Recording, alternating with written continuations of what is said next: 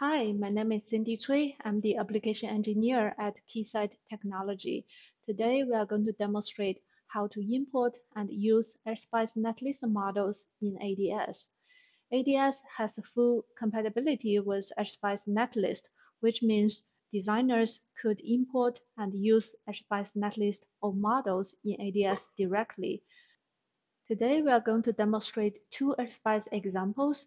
The first one is a HSPICE subcircuit model for PA design. The second example is a top-level HSPICE netlist, which already included all the schematic definition, the Bayes condition, the simulation settings.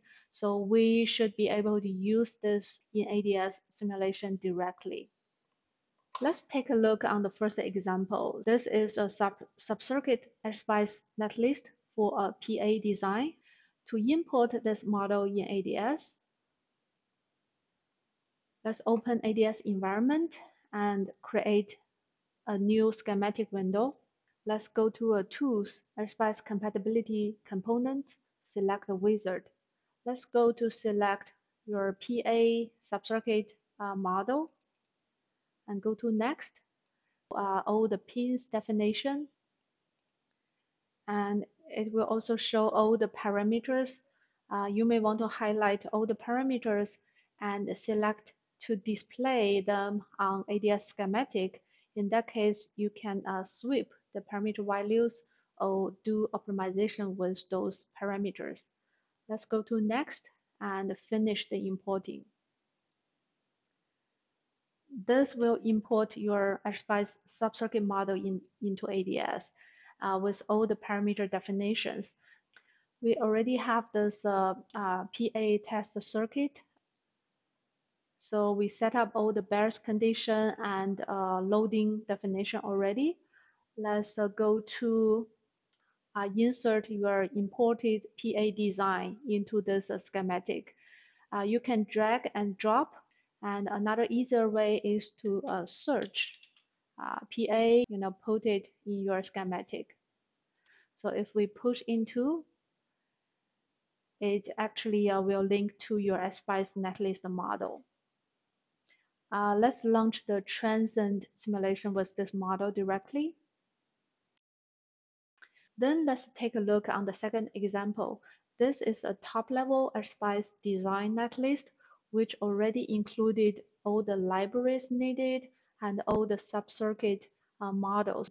And we have all the parameters and all the DC and AC. So this will be a self-contained simulation netlist. So the same flow, let's create a new schematic and load this netlist. So we select this top-level design netlist, follow the same flow, and finish importing. We don't need to modify anything in this netlist, and we can go ahead to set up a transient simulation directly.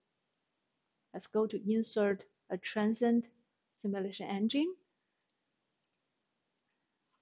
and set up the time step and the stop time and launch the simulation. Once the simulation done, you can find all the current and the voltage data will be saved in ADS dataset, and we can select to show any of them. Okay, and for this case, because we select to display all the parameters here, which means we can sweep those parameter values. Let's try to launch a tuning in ADS. So click on this tuning button, and we select multiple variables, like we select the VCC and the VCS. Let's put the result window side by side, and if you change the parameter value, you can find the result will change accordingly real time. Okay, I hope you find this demonstration helpful. Thank you for watching.